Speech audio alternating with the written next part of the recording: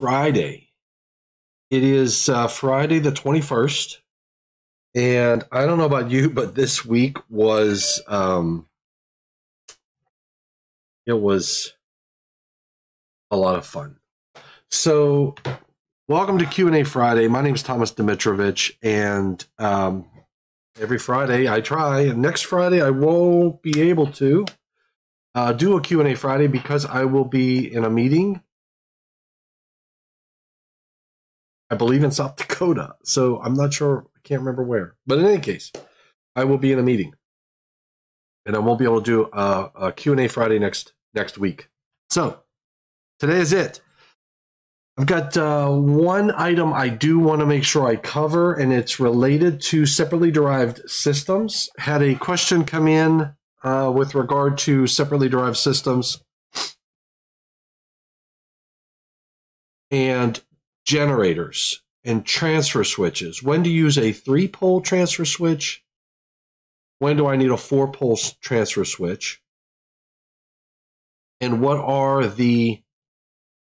some of the concerns that you might have outside of some of the performance for the power distribution system? So we're going to cover those as well. So, but first, got a couple items from JW. Now, one of his questions, the first question he has is on 70B. Now, I will tell you that I will tell you that 70B, 70 Bravo, is in the review process. So what's happening on 70B is that we're moving it from a recommended practice, I think it is, to a standard. That activity is, I think, it's very time consuming. The committee is working very diligently on trying to bring that document to the marketplace. Eli, happy Friday. Happy Friday. Oh, I got my wrong pen. This is not my thinking pen. This is my Keith Laughlin thinking pen. So I've got this, Eli. I got to put that one away. That's not the thinking pen. So so we're talking 70B, and I'm working on a 70B educational program because 70B is moving to a standard. And JW says he struggles to understand how, for other than proponents of sales for the NFPA 70B standard, it's significant at all that should is replaced with shall. So he's asking for the significance. Why is it significant that we replace the shoulds with shalls? Gustavo Chavez, welcome and working now. Happy Friday, brother. We'll see you later. Thanks for stopping in. You can always leave comments down below. So please leave comments down below, questions, your thoughts about today's Q&A Friday. The first point of discussion is NFPA 70B, as in Bravo. And JW is like, what does it matter? Why go from shoulds to shalls? Well, and I have to apologize right off the bat because I'm having an allergy attack right now. I don't know what I stirred up. I think I stirred up some dust when I was over there, and my nose, I might be sniffling, and it's because of allergies here. So in any case, he says something nowadays can be done by a simple find and change in the software program. Okay, Elizabeth. Bless his heart. Bless his heart. And you know what, though? He said that to me when he gave me this pen. So I don't know. You know, what's really funny is I was with my wife. We were, I think it was at the Southern section. I can't remember what meeting it was in, but they made a statement. Somebody made a statement. Somebody was doing something on stage and was screwing up, and it wasn't an IEI meeting. I can't remember which meeting it was, but there was a gentleman, and it wasn't Keith Laughlin, somebody else from Texas or Carolinas or whatever. And they said, bless his heart. And my wife looked at me and thought, she goes, well, that was nice. And I said, well, I don't think that they meant it in a nice way. Bless his heart can be taken a few different ways. All right, welcome aboard and hello. Oh my nose. I just made a statement that my nose is I'm having an allergy attack. So Diego, just bear with me. Sorry about that. So in any case, understanding replacing the word should with shall. So 70B is looking at the entire document and saying, look, we want to move it to a standard. So we're going to make a lot of these statements instead of a you should do this, you shall do this. And here's why, JW, you just don't want to go through the entire document and just replace the word should with shall. There are probably a lot of things you should do or you could do, but to actually make it a requirement means a lot. It's significant. So I could say, you really should check the air in your tires before you go out driving every time. And that's one thing that when I say you should do that, you could use your judgment to say, I'm not going to do it this time. I'm going to do it next time. But when I say you shall check the air in your tires every time you leave that vehicle, I don't leave any opportunity for you to say, look, I got in the vehicle this morning and checked my air and my tires before I left. I came back, went in the house because I forgot my keys, and I went right back out, and now I got to check my air again in my tires. I just checked them 5 minutes ago. The way the language could read is you should check them before you leave the garage, and this is the second time in 5 minutes, so do I really need to check my air? So and that's a stupid relationship. But in any case, we're looking at every single statement with the eyes of we're moving this to a you shall, which is significant. So there are some things maybe you could do or you should do, possibly, but there are things that you must do. That's what we're honing in on. Mark Rogers. There's always those on the flies. Question on UL 508A SB4. How would the SCCR rating be applicable to the electronically SCR switched capacitor system with reactors connected in parallel to a network be applicable? And do you want that answer based upon a third or a fourth order differential equation? I'm not sure. So let me know if you want it on a third order differential or a fourth order differential. Excuse me. My nose is running, so apologize. We're going to get to that one. I just want to answer JW first. So his first question on 70B is we're moving to a shell and we just can't do a search and replace. He says a jurisdiction can simply decide if it were to adopt 70B how it chooses to interpret short or shell however it pleases. Remember, when you leave it to the inspector to interpret how they want to employ short or shell, you're putting that inspector in a difficult position because now it's almost like it's personal, right? I'm going to do a shell. I'm going to interpret this as a shell for JW, because JW, man, I don't know about that guy, but Mark Rogers, I'm gonna do that as a should. I'm gonna give him some forgiveness. 4 would be sufficient. Fourth order differential. Okay. So you want it to be consistent. You want the inspectors to all enforce it the same way. So you don't want to bring that ability to, what do they call that? Subjective? You don't want it to be subjective. I think it's subjective. Anyway. I never use those words right. Anyway, as long as it's feeder conduct. So what about what they are putting in for marinas? If 70B is the maintenance standard, why have special rules for marinas?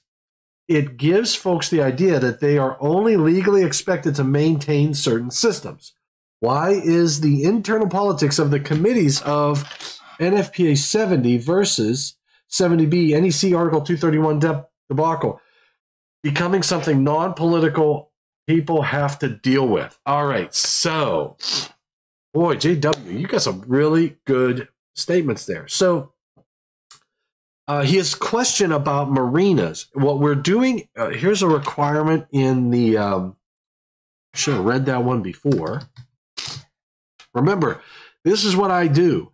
I push this button to go live, and that's when I think about what I'm going to be talking about. So guys like Mark Rogers and JW guide our discussion.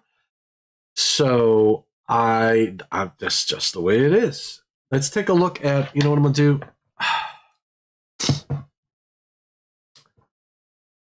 2020 code book. He mentioned Article 555. Ooh, news break. Guess what? News break. News break. News flash. Look at this. I found my glasses. I've lost these things for 5 days. I could not find these glasses 5 whole days. News flash. I found them. You know where I found them? Working in the other room. I installed a TV up on the wall, and I needed to get an internet connection to it. So I put the TV up there, and I'm pulling the wire over my communication wire. So I had to get a ladder, and I was routing it through my rafters, through the ceiling. I got a ladder. I got up on the ladder, and I had, you know what, I used these glasses, these here. I use these to find things like the house, the car. I use these to read things or find things like a needle or whatever. So in any case, I needed these and not those. So what I do, I took those off, and you know where I put them? On top of my ductwork. So they've been sitting up on top of the ductwork. And you know how I found them? I had a problem with my internet, and I needed to figure out which wire it was. I got up on the ladder. There she blows, Cupcake Island. So I found my glasses, and I know all of you were out there worried because I lost my glasses, and you were thinking about, gosh, I hope Tom finds his glasses because he needs to find the car. And it's not in this version of the marinas. So JW is obviously following my 2023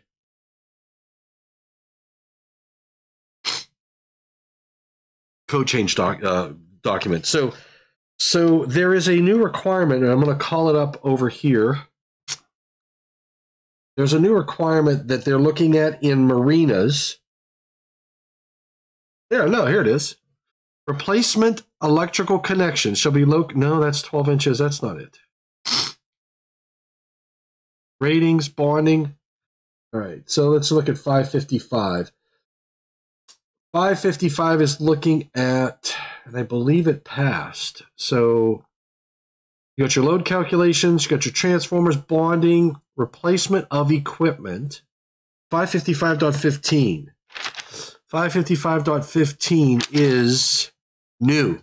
So the 2023 code is looking at adding language, replacement of equipment. When modifications or replacements of electrical enclosures, devices, or wiring methods are necessary on a docking facility, they shall be required to comply with the requirements of this code. And the installation shall require an inspection of the circuit. Existing equipment that has been damaged shall be identified, documented, and repaired by a qualified person to the minimum requirements of the edition of this code to which it was originally installed. So JW is saying, JW says, look, he says, what about what they're putting in for marinas? If 70B is the maintenance standard, why have special rules for marinas? And that's part of the special rules. And I would say there's also maintenance requirements in Article 700. Hey, no worries, Nihad. Thanks for joining. So here's the thing. This book right here, the National Electrical Code, is adopted and enforced at the state. It's adopted into law, basically, by the legislature in most states or most jurisdictions. So they adopt this. It has to be enforced. 70B is not a document that's enforced. Or, I'll say it could be enforced, like 70E for safe work practices. There's no requirement that an inspector comes to your facility and inspects your facility against 70E for safe work practices. Do you know who does that? OSHA. Typically, they come in after the fact. I think they're getting a little bit better on doing things before an event occurs. But I would guarantee that if somebody gets killed in your facility, OSHA is going to come in and they're going to look at your safe work practices, look at your safety plan, and possible fines will result. So the National Electrical Code is actually enforced by an inspector. Now you have to ask the question, is it appropriate? The other area is in Article 110. They're adding requirements in 110. I believe it's 110 for, hold on. I don't want to speak out of tune. No, I can always speak out of tune, but I don't want to be out of place. Service and maintenance of equipment, 110.17 in the 2023 National Electrical Code. Servicing and electrical preventive maintenance shall be performed by qualified persons trained in servicing and maintenance of equipment and shall comply with the following. And they've got a bunch of little things in there. So why is it important that that goes in the National Electrical Code? Is because the National Electrical Code is adopted into law into jurisdictions.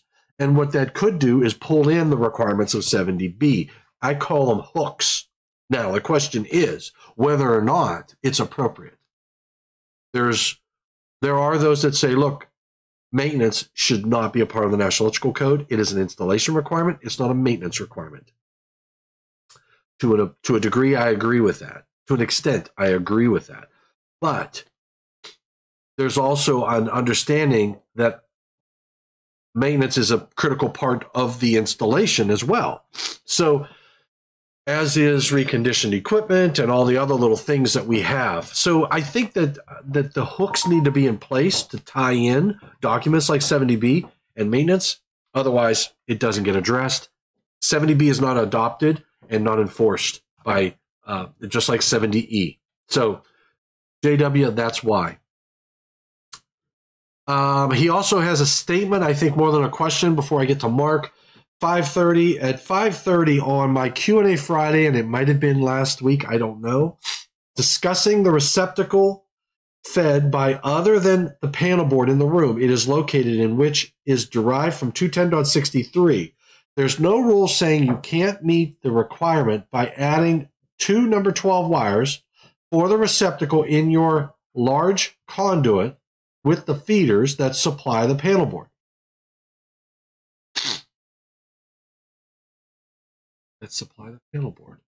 As long as it's feeder conductors and not service conductors supplying the panel board. And as long as you meet the, okay, what he's talking about, I get it now. All right, so there's a requirement in Article 210. Nihad, you know all about this. In 210, there's a requirement that, no, not in 210. Yes, in 210. 210. There's a requirement that there's a receptacle requirement for those who are servicing equipment, right?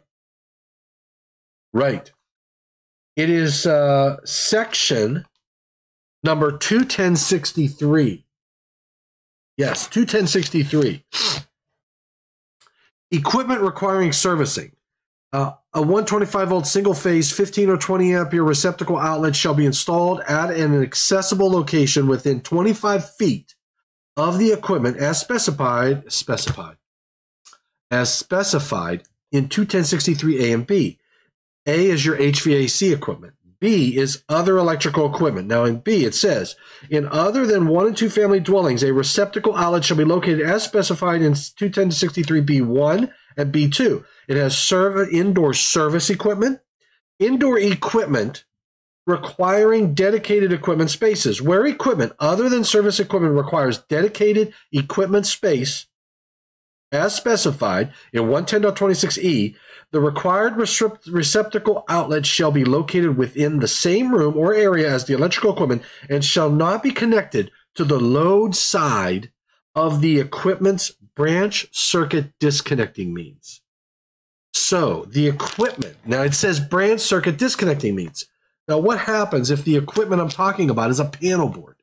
And let's say it's the first panel board in an outbuilding of some sort. For me to, if I have a required receptacle outlet for that panel board, then I would have to. And I can't feed it from the same, and what we did in the 2023 cycle, we're trying to address this language. And it is, I'm going to look at the language that we did. Excuse me for the Kleenex. My nose is running like a faucet because I have an allergy attack going on. 21063. Here's what we said.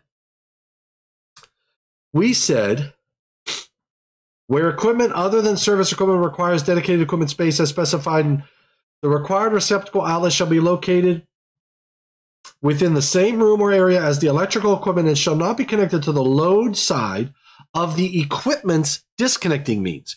Now what that did, we took branch circuit out. Why did we do that? Because what if it's a feeder? If it's a panel board that needs to have a receptacle, it needs a receptacle, but I can't feed it from the panel board that I'm going to have to de-energize because I'm going to need that receptacle. So what JW is saying, take that feeder that goes out, as long as it's not a service conductor, take that feeder, the raceway that you're putting that conductor in, throw in a branch circuit for the receptacle, and he might have a point there. I don't believe there's anything. That way, whatever that feeder is, if you bring a branch circuit out with that feeder in the same raceway, I believe you have to have the same voltage levels. You got to think about the voltage ratings of your conductors, etc., in the same raceway. But that might be a solution, and you might be, he's probably right. So that might be a solution to be able to provide a receptacle. So there are ways to do that, so be mindful of that. All right, so Mark Rogers. Mark Rogers, let's take a look at your question. Question on UL 508A SB4. How would the SCCR rating be applicable to an electronically SCR switched capacitor system with reactors connected in parallel to a network be applicable? All right. And then you added some other stuff. BKG. Any internal fault would be less than 10K, but as a passive load, it's out of compliance with NEC 110 SCCR standards, primarily focused on industrial control for active and inductive loads feed. Externally sourced faults should have no additional contribution as only capacitive source. Also has 50Ka OCPD, but not being considered. Exception 1 should apply for the entire system with the circuit breaker. Correct. Always enjoy your shows. Thanks, Mark. Well, you've got, you gave me both barrels on this one. So here's, let's just talk about the short circuit current rating of an industrial control panel, say a UL 508A type of application. What I would do is look at the current path through that industrial control panel. And I would look at every component, the terminal blocks, breakers, switches, anything that's going to carry power. And I have to look at what the rating is of that equipment, and then based upon what is protecting it. So it's a power flow perspective. And then I've got to make sure that then what I do is I take the weakest link in all of this and determine, and whatever the weakest link is, whatever the lowest rating is, that's the rating of my UL 508A panel. Now, what you're talking about is, and I wish I had, oh, Mark, can you send me, do this. This is what I'm going to do. Send me a schematic. Send me a diagram. And here's what I will do. For me to answer this based upon a fourth order differential equation, I'm going to have that single line diagram. That will help me understand exactly the flows and what's there, and it will help me figure out the SCCR. And what I'll do is I'll go grab Dan Neeser, who's on 508A. Dan, and I will do this. Oh, this is beautiful. Mark, this is beautiful. Can you get me a diagram? Get me a diagram. And here's what I'll do. I'm going to get Dan Neeser and Joe Pavia. And what we'll do is a 508A program. And we'll use your one line as a method to do that. Now, if you let me know if you can get me that. If you have my email address, you probably do. Hopefully you do. I'll put it in here. Thomas A. Dimitrovich at Eaton.com. Thomas A. Dimitrovich at Eaton.com. Send me that, and because I would love to walk through it and walk through the process of determining the short circuit current rating of an industrial control panel based upon IEEE or UL 508A and that supplement. So in any case, what you do is you look at every single component. Now, you're thinking of, I believe you said capacitors. How would the SCCR rating be applicable to an electronically SCR switched capacitor system with reactors connected in parallel to a network? Those would be in the fault current path, right? So I would say, without seeing a one line, you have to follow the current, the path the current will take through that system, and make sure that every component has the right rating. And if you have, if the SCR is in series, then you have to look at what the rating is of that equipment. Excellent. Let's do that. That way, because I think your question can lead to a really good session around short circuit current ratings and how you determine short circuit current ratings. And I'll tell you what we have. We have a program called Oscar. It's not a hot dog. It's not an Oscar Mayer wiener. This little guy is called Oscar, and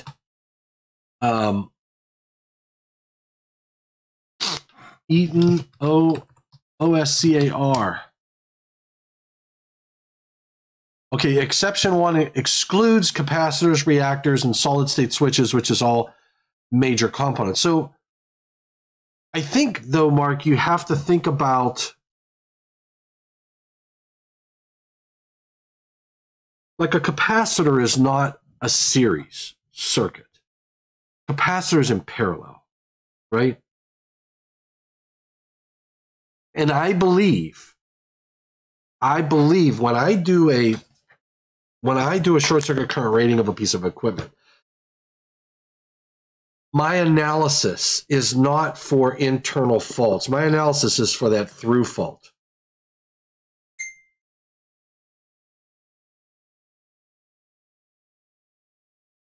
So when I have an internal component that's in parallel, it's not going to see that fault current.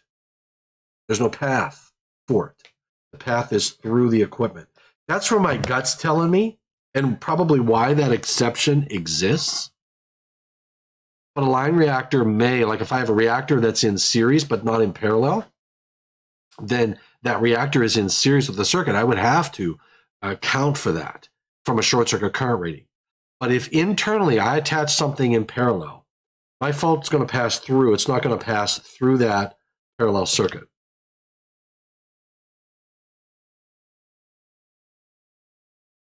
It's my story, and I'm sticking to it, especially caps. So in any case, you get me that.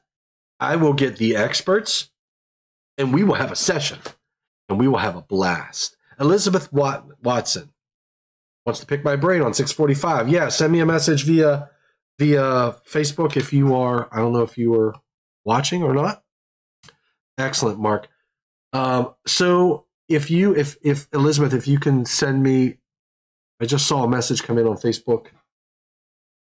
Send me your question and we'll take a look at it. But so that's how I would address that. Now let's talk about. I've got my last session. So this is what I did with Mark. I'm running down the field, and I'm pushing back. I got Mark at arm's length, okay? Because I'm like, oh, hold on, smart guy, good question. We're going to get some experts in, and we're going to take a look at his one-line diagram or his schematic, and we're going to walk through the process of determining a short-circuit current rating, and we're going to do it. Maybe not on Q&A Friday. Maybe we do it as a special session on Tech Tuesday or Thursday or something like that. But you all will know about it. I will advertise it and let you know. But I'm going to I can hook Dan Neeser and Joe Pavia. Typically, if both of those individuals are in the same room at the same time, I don't know what would happen.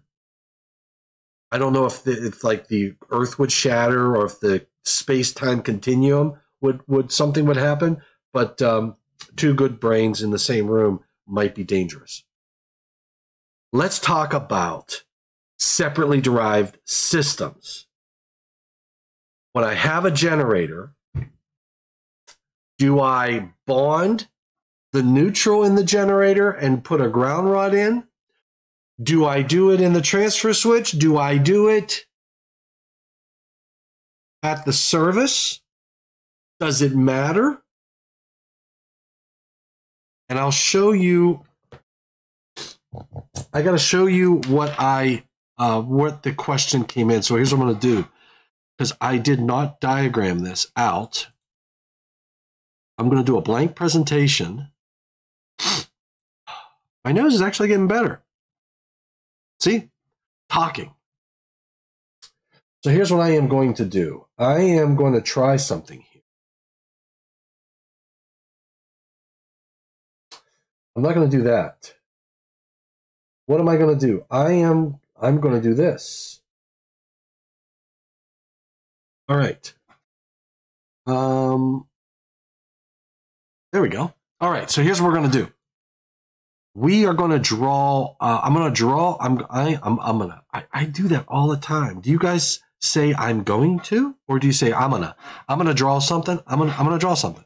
I am going to draw something for all of you. This is what we have. I have a bus. So buses will be thick lines. Conductors will be skinny lines. So I'm going to make sure this is the thickest line I can get. There is a bus, and on that bus is a generator connected to the bus. Hey, Robert from Omaha. Teach that class, buddy. Thanks for what you do for electrical safety. Robert is teaching a class right now, and he is a rock star. So now, here's what we're going to do. I never said I was a good artist. So remember, off of here, we have what? We have this. We have ground, right? And one more. Okay, this is what we do there, and the voodoo that we do is green, and then Control CV, Control CV. What do? We bond the generator enclosure to ground, right? Now, you don't have to. The code doesn't require you to put a ground rod out at the generator. Some people do. And that's perfectly fine. You are not required to do that. Not at all. And this will typically be a Y. Why? Because we love you.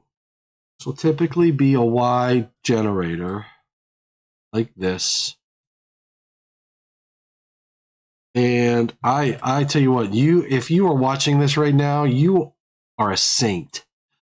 Okay, so I've got a Y, and I'm going to give it a white, so it shows up. So I have a generator, and it's connected to a bus.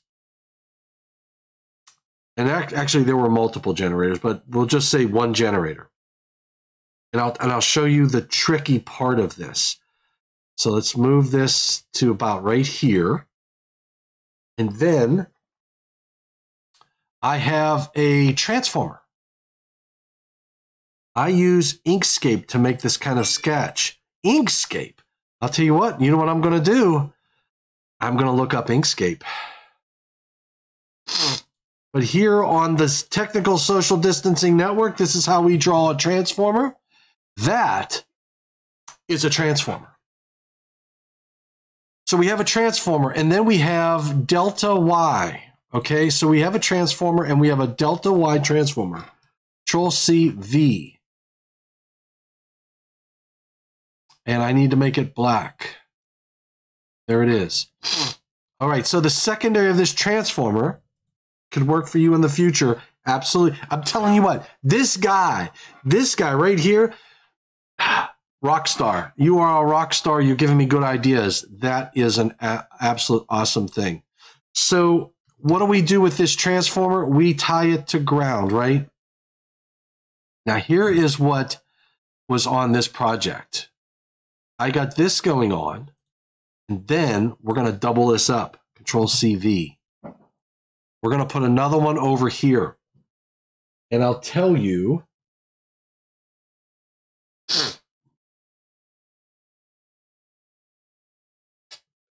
hold on.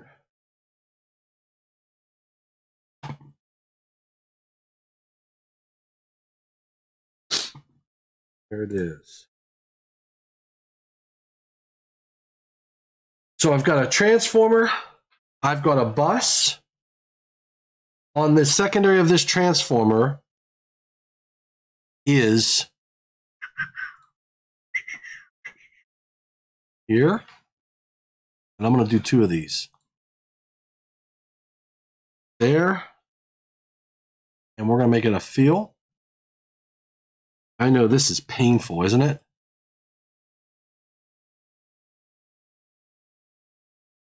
And what am I doing? I'm drawing a transfer switch. Okay, so what you've got here is failure to communicate. All right, so you're going to love this. This is, I'm going to call this the case. Now, obviously, there are breakers in here. I am not drawing the breakers because I am doing this on the fly. And I'm sniffling at the same time. Okay, so here we go. So here is what we got. I have two transfer switches. I've got a generator that has a ground rod. I've got a separately derived system delta Y ground transformer here, a delta Y ground transformer there. Now, the question is, do I have to switch the neutral? If I create a bond up here, I bond that neutral. I'm going to create a little bond. James Bond. Okay. I bond that neutral. Claritin, I know. Here's the thing. No, you know what? Not Claritin. Here's what I use, and this is the only thing that works. Claritin doesn't work. Claritin D or whatever they call it does not work with me. The only thing that'll work is those NyQuil pills, not NyQuil, Tylenol nighttime. They're blue or green, but the problem with it is I space out and I want to go to sleep. So I need as much antihistamine as you can get. Intravenous antihistamine would be great. And after I do this program, I'm going to go get lunch. I have a 70B 2-hour review session with my product guys, and we're going to be going over the code language. And if I took anything like that before that call, I would be out like a light, even though I'm the guy. So here's the thing. The question is, on these transfer switches, 4-pole or 3-pole, do I switch the neutral?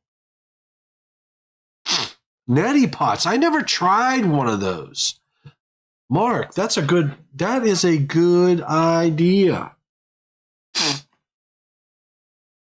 4-pole or 3-pole? I need to know. What do you think? Why is a 4-pole important? If I am bonded here, I have a separately derived system. If I have a separately derived system, then I have a neutral that is bonded to ground at this generator. If I have a neutral that is bonded in this generator, and the neutral is bonded to ground at this transformer and at this transformer, if I don't switch the neutral, then I am bonded through the equipment grounding conductor. Because remember, I'm going to draw an equipment grounding conductor, and what we're going to do is we're going to make it green. And the equipment grounding conductor, because I want you all to see it, I'm going to give it some thickness here. So here we go. So this is my equipment grounding conductor, right? I am bonded from this panel, from the generator to that panel. I am bonded from this panel to the transfer switch, right? Because remember, the equipment grounding conductor, what does it do? It simply bonds all of the metal parts together. I am bonded to the enclosure of this transformer, which I didn't give it an enclosure, but I'm going to now. There is my enclosed transformer, right? And I am, we're going to say it's a Y grounded, right? So I'm going to move that over. I am bonding the windings and I am grounding it. And again, I am bonded. I bonded my neutral and I've bonded my equipment grounding conductor. I've bonded my grounding electrode conductor and I've grounded my grounded conductor. So if I only switch the neutral, or if I only switch the hot conductors and I don't switch the neutral in that transfer switch, my neutral is bonded right here to ground. My neutral is bonded right here to ground. My neutral is also bonded over here. I could do the same daggone thing over here, right? So the question that came to me was, this is what they said. They said, all we want to do is lift the bond right here. They are going to do this. Lift that bond and not connect it to the generator. And they're going to say, well, this is no longer a separately derived system. So all I have to do is lift the bond in the generator, and now I can live with my 3-pole generator, my 3-pole transfer switches. But you can't do that. And the reason is, typically, if it was just the generator, one transfer switch, and a service, say the transfer switch was service entrance, say the transfer switch was connected to your service panel board where there was bonded, you could get away with, say, I'm just going to unbond the generator. But in a system this complex, even with that bond lifted, you still have just look at this real quick. You've got this bonded, right?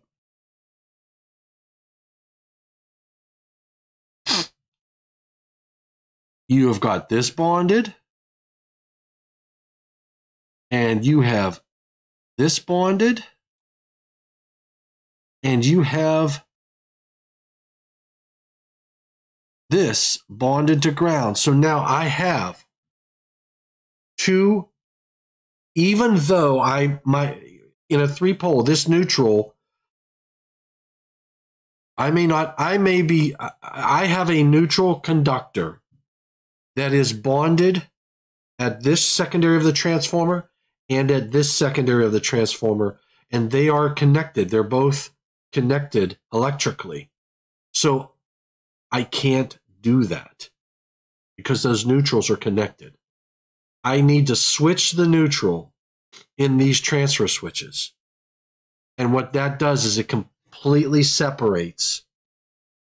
If I switch the neutral, I'm not connected at this point with that neutral conductor that's on this side because it's isolated from this system. If I switch this neutral, this is isolated. That whole portion is isolated from this system. The neutral is.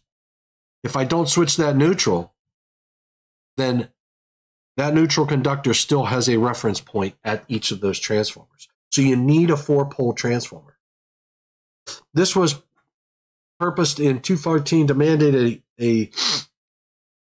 however, the CMP stated 250.6 can be used to mitigate. 250.6. 250.6. 250.6 says objectionable currents. Yeah. New language was added in 250.30. Last sentence has requirements for multiple SDS tied together. 250.30. Yes.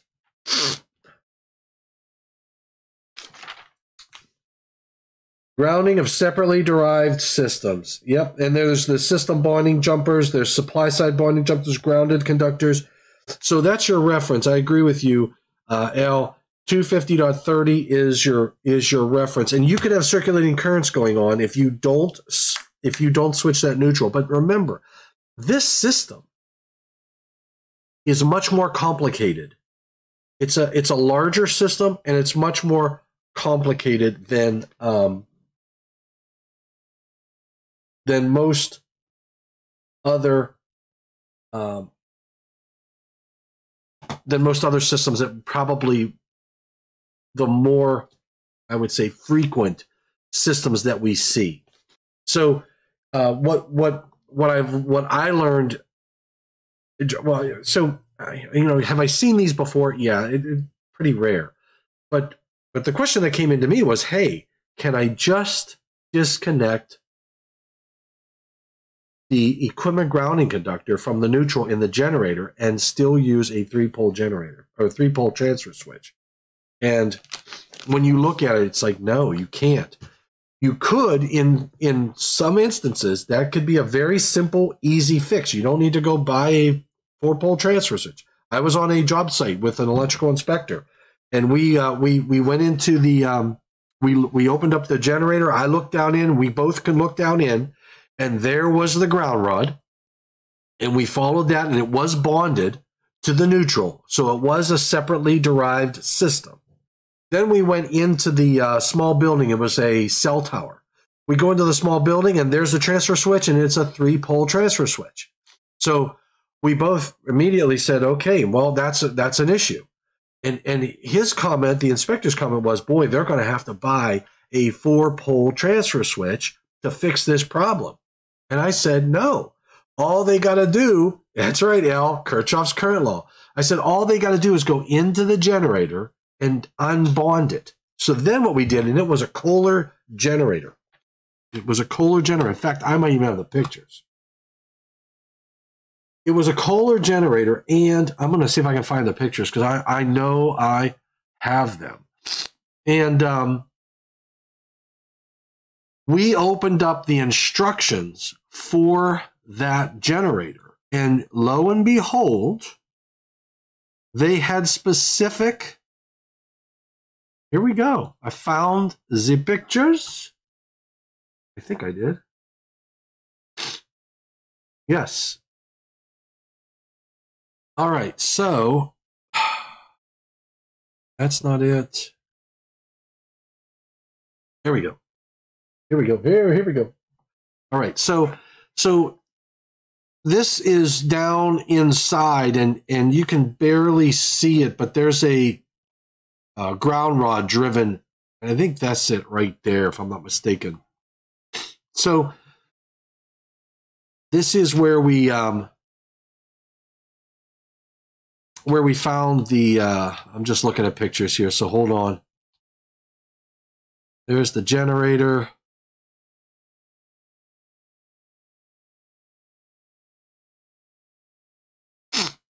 Give me a sec. But that's where it was grounded, right? And it was bonded up inside the equipment, and I think that was the bonding strap right there, if I'm not mistaken. I'm almost positive that was the bonding strap because I was looking through the instruction book, and it was pointing to that area. But the instruction book itself, there's some more bonding going on right there. And then we went into the transfer switch. So this was the ASCO transfer switch, and it did not switch the neutral. So we said, well, we have a problem there, and it was 2. And it needed to be we needed to add a pole, but we didn't need to do that because all we had to do was lift the, and those are just, I got to find, I thought I had, oh, here. There we go. So these were from the instruction book, right? So ungrounded neutral connections, bus bars, optional bus lugs, that's not it. There's the torque. I was researching the torque. Grounding. There we go. Connecting. There's the equipment ground. Ungrounded, uninsulated for grounded lug selection. The 4 bus bars contain the optional bus bar kits, optional bus lugs. Generator sets are typically shipped from the factory with the neutral attached to the alternator in the junction box for safety reasons per 70. At installation, the neutral can remain grounded at the alternator or be lifted from the ground stud and isolated if the installation requires an ungrounded neutral connection at the generator set. The generator set will operate properly in either configuration. And then they go into the, and then there was a diagram showing how to lift that bond. So if you read the instructions on the generators, they'll tell you how to do that. Could an SDS also apply to a standalone PV systems? Not R. Kelly. So standalone PV systems, you got to look and say, are they separately derived or not? And I would argue, would you argue they are separately derived? Is that a separately derived system? You got to answer that question. Could a separately derived system also apply to a standalone PV system? And if it's a standalone system, No. I mean, it is a separately derived system. You need the ground, you need to do the bonding. So yes, it's a separately derived system. The real question comes into play when you have like a inverter, right? So if I have an inverter on my PV system, the question is that inverter a separately derived system or not? And I think I would argue it's not a separately derived system.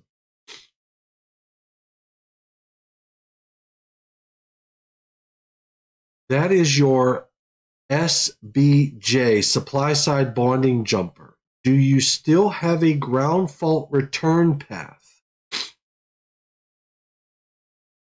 Yes. You have a ground fault return path through the normal system because remember, you're grounded and bonded at the service. So if I had a transfer switch, as an example, and I'm doing a 3-pole transfer switch, my neutral is bonded at the service. I'm not bonded at the generator, but my neutral is bonded, and my equipment grounding conductors are all connected, and everything is bonded at the service. I do have a return current path. It may not. No system bonding jumper. No system bonding jumper. System bonding jumper. No system bonding jumper. Yeah, it's at the service. Everything is at the service. If you are bonded and you are bonded to the grounding electrode through the grounding electrode conductor, you have the neutral bonded there, you have your equipment grounding conductors all bonded there, everything's going to return back to that as your source. Now you're going to say, well, your source is really the generator because you're on that transfer switch. That's fine, but you can only have one ground in the system. There's nothing in the code that says you have to have a 4-pole transfer switch. There's nothing that's in the code that says it has to be wired as a separately derived system. The generator can be a separately derived system, or it can be non-separately derived system. It all is determined on how you bond at the generator. If you don't bond it, your separately derived system is still coming from in the service equipment. That's where your bonding is done. As long as you only bond in one place, you're still good. That's what counts when you start lifting ground connections. No, I was referring to, no, I mean system bonding jump. System bonding. System bonding jump. So, I mean, you have to bond everything together. So let's take a look. You're saying bonding jumper, system bonding jumper, bonding jumper. Boop, boop, boop, boop, boop, boop, boop. So your system, the connection between the grounded circuit conductor and the supply side bonding jumper, or the equipment grounding conductor, or both, at the separately derived system. Right. So if my generator is not a separately derived system, where am I doing all of that bonding? In my service panel. As long as it's only done one place, I'm good to go. I can't do it twice. If I bond it at the generator, meaning I have to treat it like a separately derived system. I have to bond the equipment grounding conductor to the grounding electrode conductor to the neutral. All of that happens at the generator. I have my system bonding jumper, and that's the connection between the grounded circuit conductor, that's my neutral, and the supply side bonding jumper, or the equipment grounding conductor, or both, at the separately derived system. So I would have my grounding electrode right there at the generator, and I'd have my grounding electrode conductor, and then I would bond my equipment grounding conductor, my grounded conductor, and my grounding electrode conductor all right there at the generator. Excellent. So that was the question that came in, and in some cases I can lift that bond and be good with a 3-pole generator or a 3-pole transfer switch or a 2-pole transfer switch and not switch to neutral. But if I have, like in this complicated system, I had 2 transformers, I had bonding and grounding, and those were 2 separately derived systems, I have to switch that neutral because I will violate, to Al's point, 250.30. I think it was 250.30. Yep, 250.30. So that I you know what, that is a really good, it was a good question, and I could probably do a program. We could probably sit and talk about separately versus non-separately derived systems. Yeah, we are on the same page, Al. It's just a matter of semantics, and it's really hard when you're just looking at a chat. So in any case, it's 1 o'clock. Thank you for dialing in to Q&A Friday. I hope all of you have a lovely, safe weekend. I hope you enjoy your weekend, and I hope it treats you well.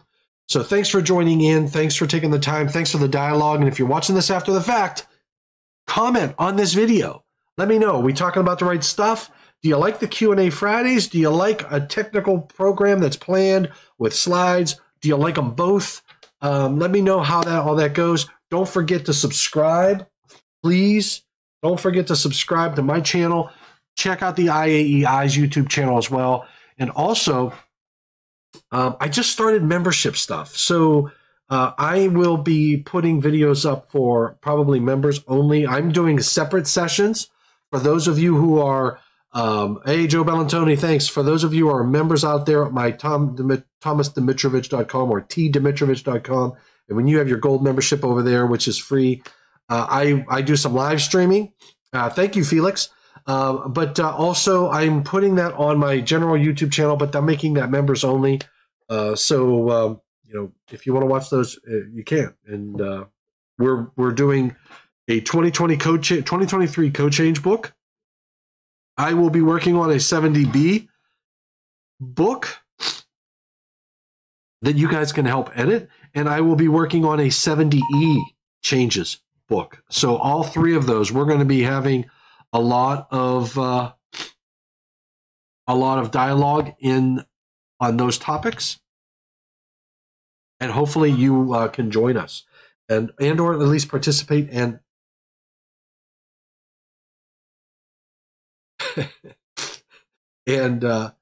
and contribute. So thank you very much again, Mark. Thank you, and yes, I can't wait. I can just when I hit this end button, I am going to probably just